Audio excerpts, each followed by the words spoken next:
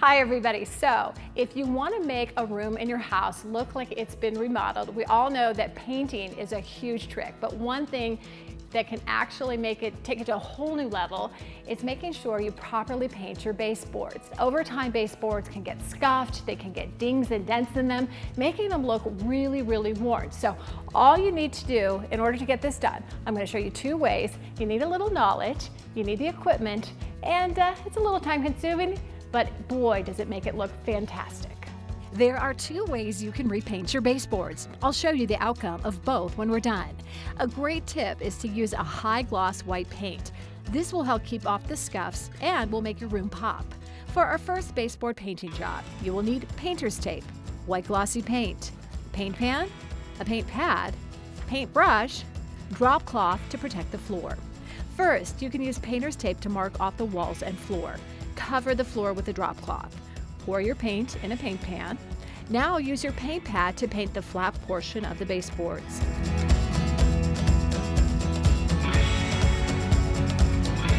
Next, use a paintbrush to fill in the areas that the pad can't reach. Let it dry and reapply until it's nice and new looking. Once it's all done, let it dry and carefully remove the painter's tape. If you want to take it one step further to make your baseboards look more like brand new baseboards, or if you have to resurface your floors, here's a secret the experts use. You will need an X-Acto knife, pry bar, hammer, needle nose pliers, safety gloves, a belt sander or sandpaper, wood filler, latex caulking, a small roller, a drop cloth, and white glossy paint. First, take an X-Acto knife to break the caulking seal from the baseboards at the wall. Now, use a pry bar and a hammer to pry the boards loose from the wall.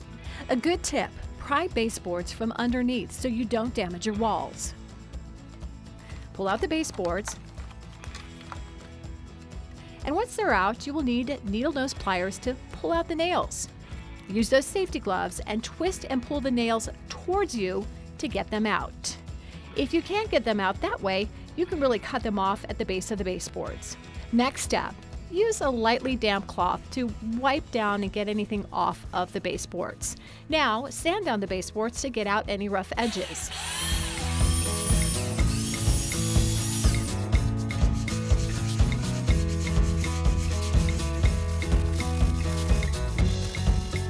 Fill any holes or dents with wood filler.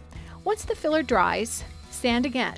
Now it's time to paint. Over a drop cloth, use a small roller to paint the baseboards. Let that paint dry and add another coat until it's covered the way you like it. Once the baseboards dry, nail them back into the wall. If you don't have a nail gun, hammer in no-head nails and use another nail to tap it in past the wood. Now use caulking to finish it off at the top. Run your finger over the caulking right away just to make sure you have a smooth seam to the wall. Put caulking over any nail holes, and then you can cover that with a little paint.